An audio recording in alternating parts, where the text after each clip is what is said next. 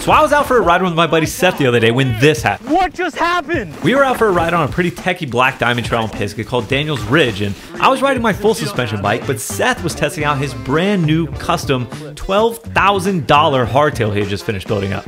As the person on the full suspension bike, I have a lot larger margin of error in these rough sections, whereas Seth needs to be a lot more precise, or, well, stuff like this happens. Whoa! To make things even more difficult, Seth was also clipped in for the first time in a long time, but we're just gonna be good friends and act like we didn't see that one. After being so confused by what happened, I had to figure this out, and sure enough, if we slow it down and zoom in, you can see Seth roll over this large flat rock with his front wheel, which then flips it up at an angle just in time for his back wheel to catch it like a curb and pop it right up.